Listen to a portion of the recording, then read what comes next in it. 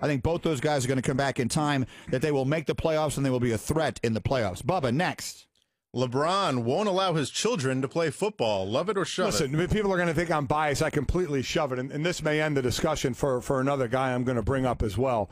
But I completely shove it. Football, to me, is, especially at the youth league, is as safe, and that's how LeBron's kids are that age, as safe as it's ever been. There is such a premium now on playing football, on concussion awareness, on equipment fitting, on proper tackling, the uniformity, and I keep talking about the NFL Heads Up program, which I think is fantastic for kids to learn to hit the right way. The next generation of our players are going to tackle better and have better fundamentals and technique. And hopefully, and it's not going to get rid of all injuries and hopefully not get hurt.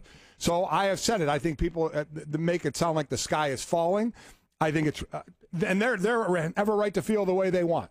And, you know, that's why my wife is out there talking mostly to moms. She was at a mom's clinic in Detroit yesterday, is because we all know, especially at the Little League level, the moms are the ones making the decisions a lot on their kids playing or not, and it's giving them the information about it. But when you have the stars come out, and this is where I'm going to go, and I'm sorry it's probably going to take up the rest of our time, is I can't stand when they just blanket say that. I mean, it is safe as now as it's ever been to play.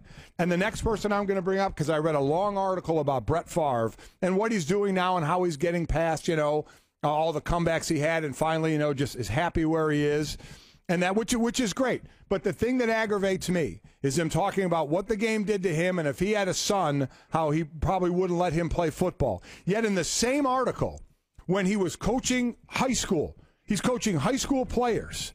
He's talking in that article about when a player gets hurt, he asks them, basically talks about 3 questions. Do you have a broken bone? Is the bone sticking out? Are you bleeding profusely? That's pretty much what he asks. If not, you're back on the field. So all of a sudden he's all saying, I won't let my kid play, yet he's coaching kids that he's basically asking them those questions, then sending them back on the field.